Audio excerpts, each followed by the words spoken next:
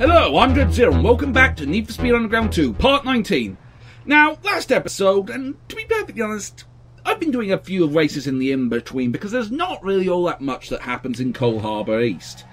I mean, as you can see, I can never remember which button was the actual map screen, but we've done most of the stuff in Jackson Heights, and we're at approximately 12 out of 35 races. So without further ado, and without me wittering on much more, let's get some racing done at some speed, because you don't race snails. Well, you can actually race snails, but why? Why would you race snails, of all things? Okay, let's see, we've got a skyline, and I forgot the rest. I think I saw another skyline, doesn't matter though, we're here for performance, and I've left the start. And the gears. I have not played this in about 2 weeks, so I might be a little rusty. Yep, it's a pair of skylines, and what appears... No, wait, it's a trio of skylines. We have 3 skylines in the room. I don't know why it's important. No, you bloody on toast. Good shift, off the line. Already up to 60 miles an hour. Why did my brain stammer on 60? I don't know either, but let's keep this going so that they don't try and box me into a train this time. What am I, British Rail? Okay, enough ranting, and let's get back to speaking kind of normally. Whoop, dodge that door. Gotta dodge the doors. Don't want to break on through to the other side. Tony Hawk's Underground, ladies and gentlemen. It's been what I've been playing most of this time. Before you were asking, hey, Dread, why don't you do a Tony Hawk's Underground Let's Play? Because A, I've only got Tony Hawk's Underground 2, and B, the PC version does not work with controllers very well. And I'm not playing Tony Hawk's games on a bloody keyboard. Thank you very much. Good night. So... after that bit of ranting, and with my RX-7 giving a nodding backblast in approval, it's time to, you know, get some more street cross races done, because, well, I feel like we didn't show off the 240 enough last time, because, well, we spent so long tuning it, and you only got to see it in one action, so it could have just been a fluke. I mean, hell, did you see how complicated that course looked? That'd be a nightmare. Let's see, we've got a TT, a Supra, and what? Yep, an RX-7. This should be fun. For me. And we're off. Slow start round the full hairpin. Is it a hairpin? Yeah, it's a hairpin if it's a full 360, isn't it? No, it's 180 is a hairpin, 360 is a corkscrew, isn't it? What the hell are you on about, Tread? I don't know, but it's how Let's Plays are made, apparently, so let's keep going. And I'm having a conversation to myself while I'm driving very quickly in a 240SX on a track in a very old racing game that probably nobody's caring about because everyone's probably fanboying out about the new XCOM game or whatever the hell's this week's flavour of the month. I know, I'm topical, I am. So yeah, as you can see, this thing is, well, still as fast as ever. I mean, we're only on the first lap and we're nearly 3 seconds in the lead. This isn't a race, it's a massacre. It's a bloodbath. It's so much of a bloodbath. You can fill a swimming pool with it. And invite Dracula over for his summer holidays in the very literal definition of the term pool bar. Which has a point with Dracula. Okay, I've just had a really weird thought, okay? Let's say you're playing The Sims, okay? And you create a vampire. He doesn't have to be Dracula.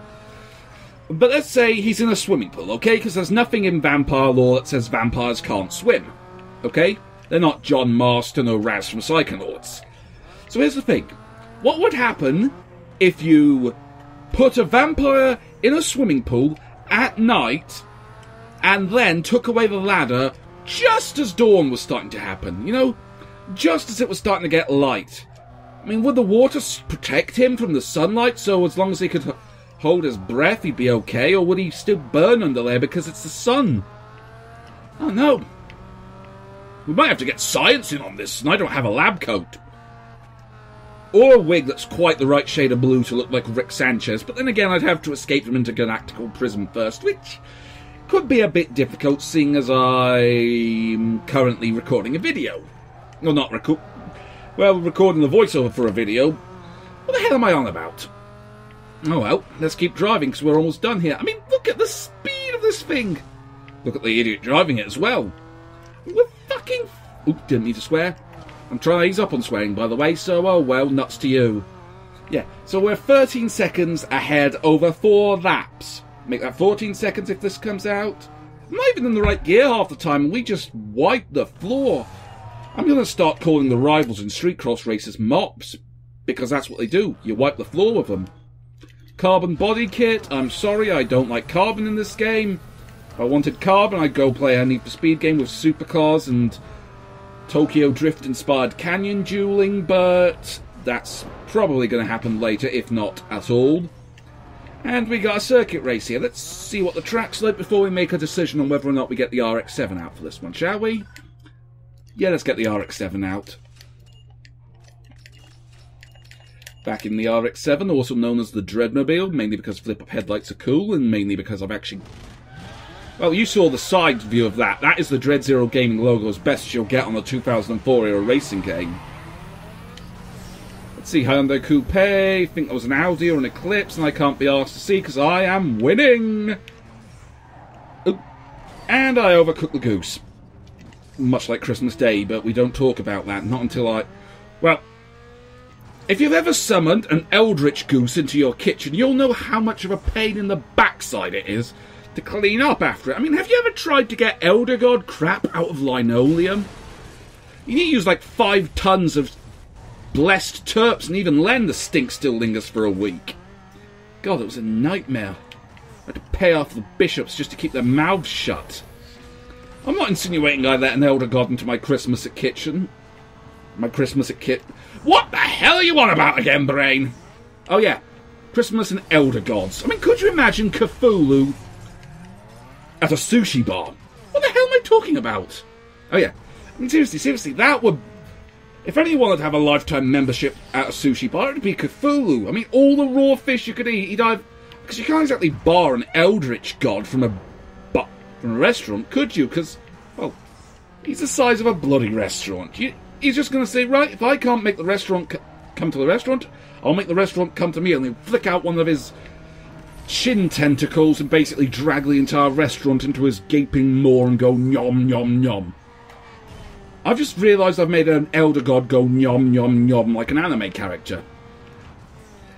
Actually, that's an idea. Why don't I make an anime? And with that, most anime fans' heads have just exploded. Seriously though, why don't we make Eldritch God High School? I'll let that sink in, because it certainly needs time to sink in with me, because it is that fucking... Damn it, Dredd, you're supposed to not be swearing. Oh yeah. Anyway, yeah. I have no idea. Maybe have Van Helsing be the janitor or something? I don't know. Hell, I don't even know what I'm saying anymore.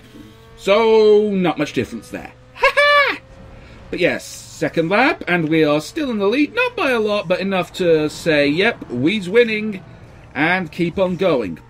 So, those of you who have brain cells have probably realised I've just hit a pickup truck while I was thinking, so maybe I'm not amongst that number, but oh well. Keep driving, don't let that bloody Pontiac win. Otherwise I'll have wasted quite a lot of your time, and you will not like that. No, you want good ways to waste time. Like watching movies.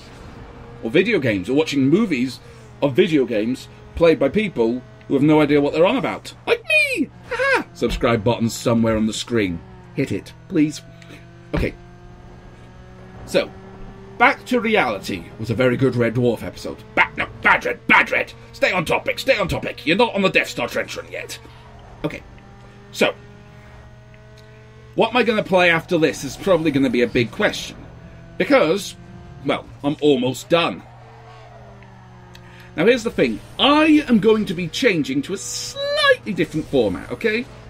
Rather than it being 3 episodes of Season 1 and 2 episodes of Season 2 a week, it'll be 2 episodes of one season, 2 episodes of another season, and 2 episodes of a first season with a wild card on Sunday. Okay? So that way I can basically do a few videos that there's nowhere near enough to make a full series out of, but still say, hey, this game's cool and I want to talk about it. But enough for me to go, hey, you don't like this Sniper Elite 3, that's okay. I've got a really absurd World War II game coming that's not really World War II in the slightest. A few of you in the audience are probably going, oh, he's going to be playing that. Yeah, because to be perfectly honest, when I had to reformat my PC to get a few things working, it also ate the save file for that game, so I'd be starting completely and utterly fresh. So that's either a good thing or a bad thing, considering I know what's going to happen in the story, but, well, I'll leave that to your imagination, what's going to happen. Also, I will be saying I am going to be getting an XCOM LP going. It'll be a bit longer than sort of the usual 15 to 20 minutes episodes I aim for, but I'm aiming for it to be sort of XCOM Enemy Within's LP at least, to be finished just in time for me to hit the word download on Steam and basically then play it. God, I remember when Enemy Unknown was a brand new game. I feel old. But yeah. So, one of the games is going to be XCOM. Okay? That's probably going to be what I'm going to record sometime this week, if you include Sunday as me being the biggest procrastinator in the world. Now, I applied to Guinness World Records for a sort of chance at being legitimately the world's biggest procrastinator, but that requires so much effort. Okay, bad jokes aside, we are 4 seconds in the lead, and I still have no idea what the gibbering hell I am gibbering about. Business as usual, then. So, yeah. I mean, if you've got any suggestions of people you want me to name characters after an XCOM Enemy Unknown, I'm willing to listen. I mean, I've got a rough short list. I mean, I'm thinking one of them is going to be Harry Hart and always wears a hat. I know, I've watched Kingsman too many times. One of them is not going to be Otto Zander, because I'm not frigging cheating. And, names. Ah, yes. The name that I would personally give myself. Balthazar Toughbollock. Because, come on. That is the sort of name you hear, you expect to sort of see sort of Van Helsing's prodigy. Yes, hello, I'm Van Helsing, and this is Balthazar Toughbollock. It's such an awesome name, No, wait. Balthazar Toughbollock and... Ooh, I need another name. Another really badass surname. Ooh, need to think of one. Ah, yeah, got it. Balthazar Toughbollock and Melchior Tank Crusher. No, that sounded better in your head, Dredd. Oh, well, I'll probably think of a better name, but... Hey, sounds badass, it works, it's staying. That's the way it's going to be. Anyway, we'll just do a street cross race by the Beacon Hills Body Shop, and we'll call it an episode while my voice recovers from having to shout a bit too much, because, as you can probably tell, I am doing this, as usual, on the 11th hour. No, I'm not doing this in my RX-7, because it's got some grip, but it's a bit like... It's a bit like Patrick Stewart if he was a tyre. Very bald, and I've forgotten where I was going with that joke. Sorry, Patty. Yeah. So anyway, we've got a Celica, a Mustang, and an A3. Personally... Well, I think my voice just unbroke there for a second. Personally, if I had to pick one car out of these that wasn't my 240, I'd go for the A3 because four-wheel drive. Because you don't want front-wheel drive on a circuit like this, because you will understeer. I mean, the Mustang's too heavy to really do anything, so that'll oversteer like hell. But yeah, I mean, we've got the power. We also have the touch in the form of the tyres. However, the hell that is the tyres does not break loose, and I've forgotten the rest of the words to that Stan Bush song I was trying to quote in a sort of snarky style. Oh well! There's still cars, still vroom vroom, shiny colours, vroom, so keep watching, you people, because I promise, something might happen.